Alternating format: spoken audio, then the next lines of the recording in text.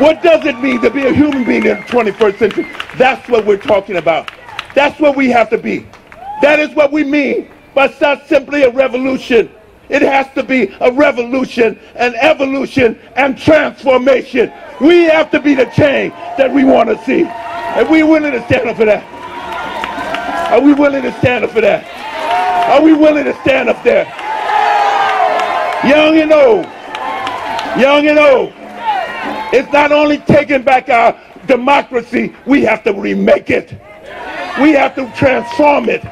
We have to build something better than that. That's what we have to do. It's let us down. It's failed us.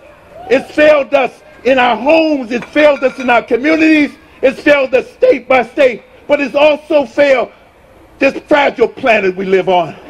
This fragile Mother Earth, which nourishes us. It's failed us too. We're on the basis, right on the preface of ecological collapse. And yet it goes on and talks about growth and development and growth and making more money. Transforming the commonplace into private property and private wealth. It keeps doing that. But we have to change that. And we have to be here tomorrow, the next day, the day after tomorrow, and the tomorrows after tomorrow. And not only to change it, but to ensure that its transformation is institutionalized.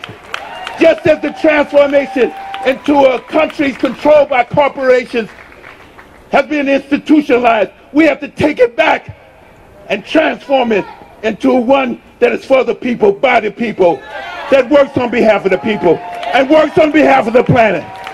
We're here today. We're here to do that. We're not here to do anything short of that. And it's going to take of us, all of us, across the spectrum. Young, old, black, white.